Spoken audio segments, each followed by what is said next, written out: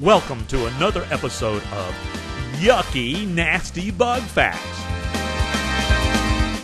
with your host, Hal Coleman.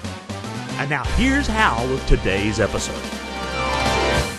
Hello folks, this is Hal Coleman and welcome to another episode of Yucky Nasty Bug Facts. I want to talk to you today about a bug that is near and dear to my heart. One of my favorite bugs, cockroaches. That's right, cockroaches. I love them. I'm in the pest control business. They provide me a livelihood. Why wouldn't I love them? But most people don't. You know, most people won't even say the word cockroach. They say, well, I see these palmetto bugs, these shiny black, these water bugs, these, you know, they don't want to say cockroach. I mean, it's just hard to say you saw a cockroach in your home, especially if somebody else saw it. Now, that's when it's really bad.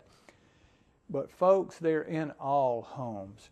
I was recently at a meeting where I asked a room filled with seasoned pest control veterans, bug killer guys from way back. I mean, they've been killing roaches for years. I said, what percentage of homes do you think you could find cockroaches in?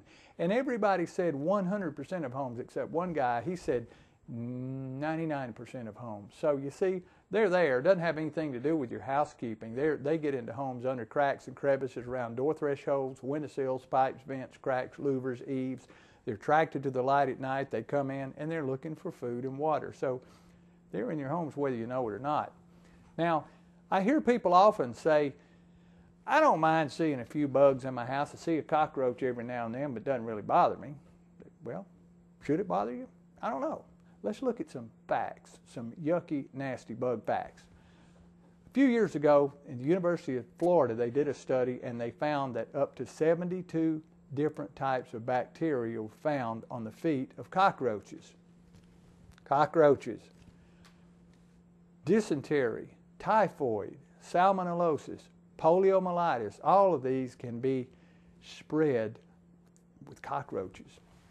Now, let's take a look at the 72 bacteria found on the feet of cockroaches. Everywhere the cockroach goes, he tracks these bacteria, just like somebody walking across a carpeted floor with muddy feet. So you're asleep at night, he's hiding under the dishwasher, under the refrigerator, and a little crack and crevice behind the cabinets. It gets dark, he comes out looking for food. Okay, you with me? Now, if you get up and come walking down the hallway, it's like an earthquake to him. The whole house is shaking, so he's like, ugh. He gets out of there. You don't see him, so you don't think he's there. You go back to bed, he'll come back out again. Where is he going to find food? Where can he find a few crumbs and morsels to get him through the night? Well, one of his favorite places is inside your toaster. You know the little grate where you put your bread slices and the crumbs in there? Oh, he loves that. So he crawls down inside your toaster. This is a German cockroach. These love the inside of toasters, not only because of the food, but the warmth in there also from the electrical circuit. Crawls down inside your toaster, the little grate, licking that thing, getting it real clean. All those bacteria, all inside your toaster where you put your bread slices. You with me? Then he comes out, he heads over to your can opener, your electric can opener. You know a little round blade that cuts into the can? Covered in slime and food residue, that little washer on it, the little, yeah, you clean it, you think it's clean, but boy, he can detect minute food particles. So he gets on your can opener blade, slimes, crud, bacteria all over your can opener blade. So the next time you open a can, you with me? Comes out of there, goes into your silverware drawer, tracks over your dirty dishes. If you got an open box of cereal, he may crawl down in there, crawl all around on your cereal, tracking the bacteria everywhere he goes.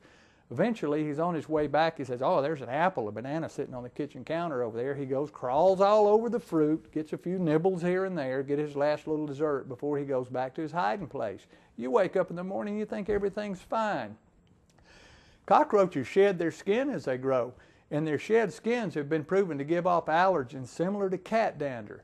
There are a lot of people in homes with itchy eye, runny nose, sore throats, allergies, attributed to all kinds of things that actually is because they are allergic to cockroaches and they don't even know they got a cockroach in the house. So you need to get that checked out. Oh, I forgot to mention your gas grill.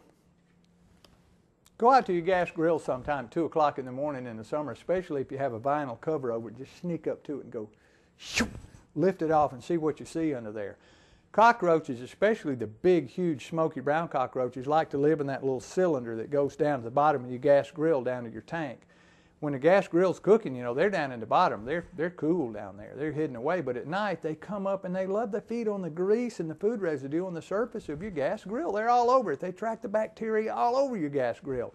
You come out there the next night with a big sirloin steak, you know, you're flipping that thing over and it's steaming and your mouth's watering, and boy, you're just cooking all that crud right into your steak. So if you go out there on your patio or your deck, especially if you leave pet food out there that's left over, cat food or dog food that draws the cockroaches, go out in the middle of the night, flip on the lights, and if you see cockroaches, you better get your pest management professional out there to get rid of them if you don't want to be exposed to all this bacteria. I mean, why would you? Have somebody come out and do a complete inspection of your home, attic, basement, cracks and crevices.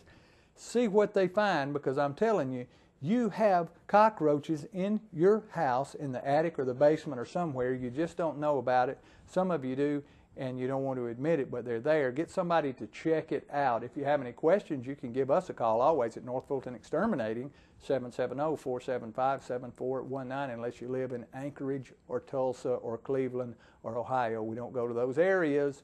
Anyway, thanks for listening to this episode of Yucky Nasty Bug Facts, and I'll see you next time.